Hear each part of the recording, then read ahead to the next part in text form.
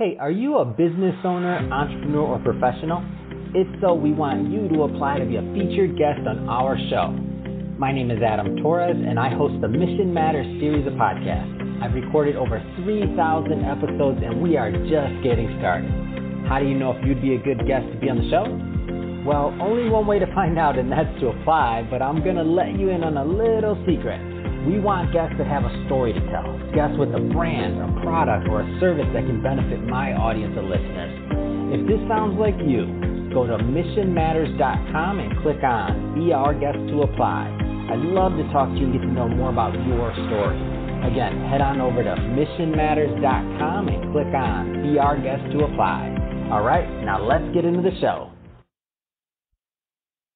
Hey, I'd like to welcome you to another episode of Mission Matters. My name is Adam Torres. You can follow me on Instagram at AskAdamTorres. Keep up with my book releases, book tour schedule, signings, all that other good stuff. Always love to connect with you there. And as always, if you'd like to apply to become a co-author of one of my upcoming books, just head on over to the website, missionmatters.com, and click on Become an Author to apply. All right, so today I have Nicky Montana on the line, and he works business development over at LoanSnap. Nicky, welcome to the show.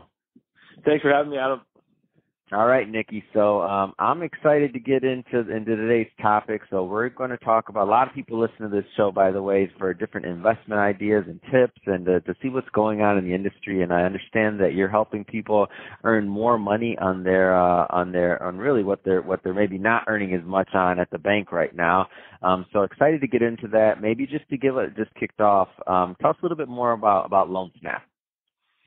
Yeah, so LoanSnap is a residential mortgage lender, and we've kind of paved our way, in the mortgage industry as a whole based on helping the consumer or anyone looking for a house and going through the mortgage process, helping them get that without the frustrating 2-week process of, submitting paperwork, going back and forth. You find that you're picking up every single piece of information you ever had on yourself, and then you submitted the wrong info, and 2 or 3 weeks in, and the mortgage company tells you they can't give the loan anyways. So that's what we completely erased right up front.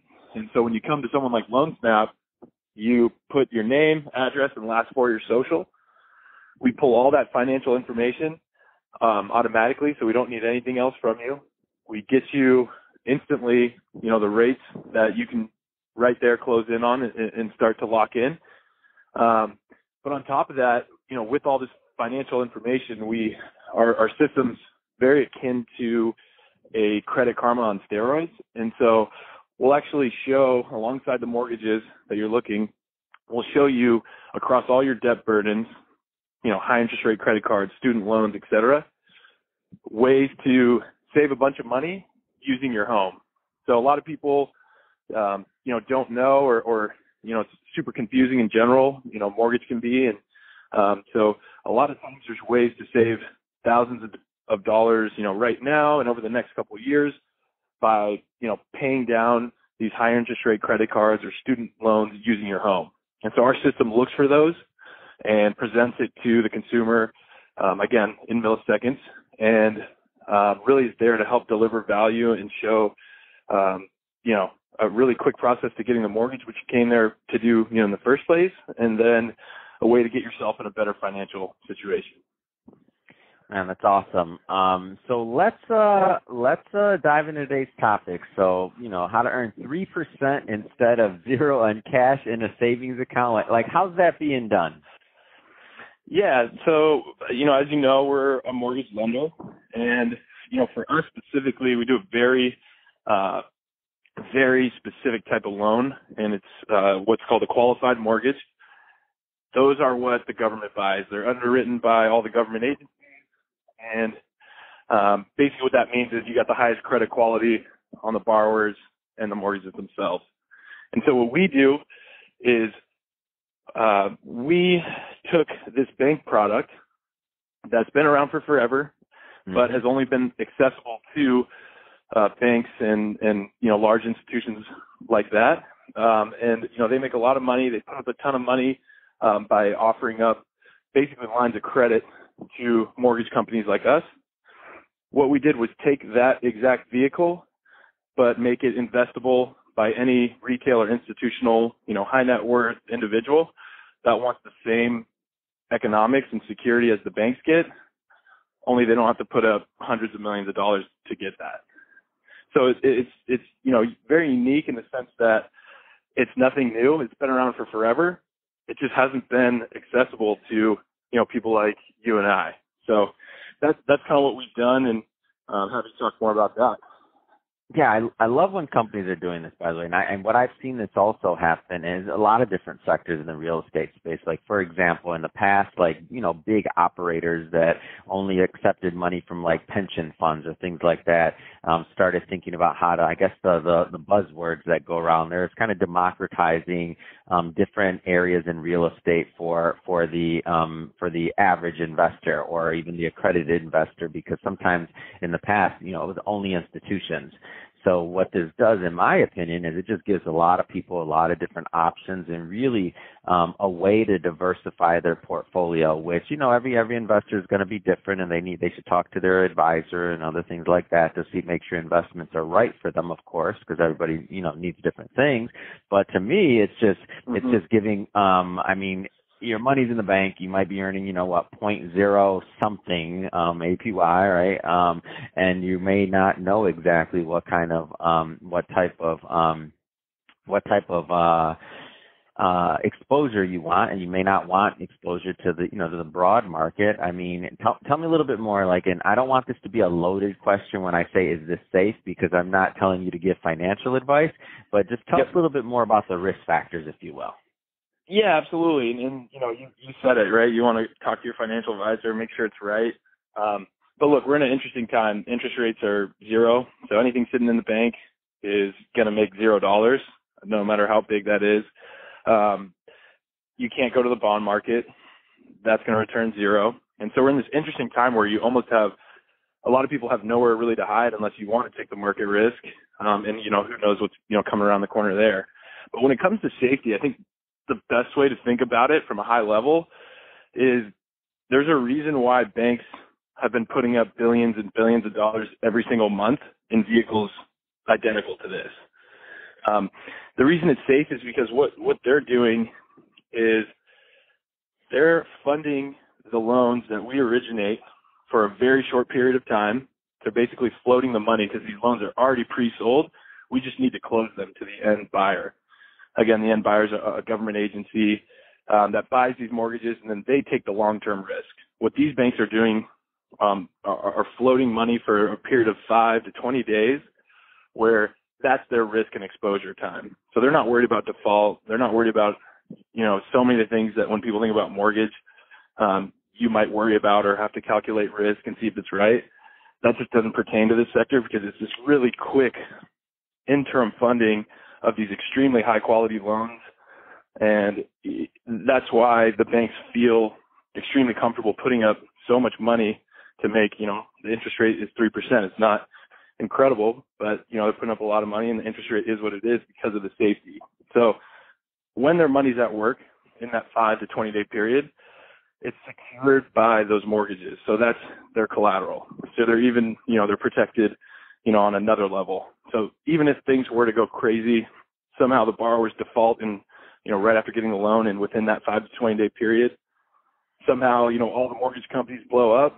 Well, the banks then are left there holding and owning these extremely high quality homes at a 40% discount. And so the last point here is when you look at what happened in 2008, the mortgage crisis and everything blowing up there, well, the average, asset value of a home dropped 33%. So at a 40% discount, even in the worst case scenario, your money's still there and then some. And so that's why, the banks feel comfortable doing that. And that's kind of a good model to follow if you're a consumer looking at this type of investment or trying to figure out if it's right for you. Man, that's awesome. And so what type of duration? If somebody invests, and I know this can vary, right? But just give me some averages. If somebody invests, is there a lockup period? Give me some of that bit of it. Great question. And then I should have added this right up front, but so, it's the same thing that works for the banks. So the liquidity is 2 to 3 days. There is no lockup. It's a revolver. So it's kind of the way to think about it is there's money coming in and money going out at an extremely high rate, funding loans and then coming back. So in a CD, for example, you're locking it up. Like it might be locking it up for a year for your point whatever, right? 0.0 whatever. But for this, it doesn't work quite that way. Am I understanding that correctly? Exactly. So it's not a savings account. But the way to think about it is a high interest rate deposit account, and you can get your money back in 2 to 3 days. We wire it right back, so oftentimes it comes back that same day. We say 2 to 3, in case it happens on a Friday night and you're trying to pull out. Obviously, that'll get processed following Monday. But that's part of the reason why we're seeing a lot of volume is, typically when you go into a CD, you're going to get locked up. Rates can fluctuate there, but with this product, again, it's the same thing that the banks have got for forever.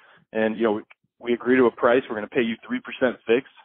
Market fluctuations in the mortgage market are passed through all the way to the end consumer. So the banks or investors here, their principal is never affected, or economics, it's going to be 3%.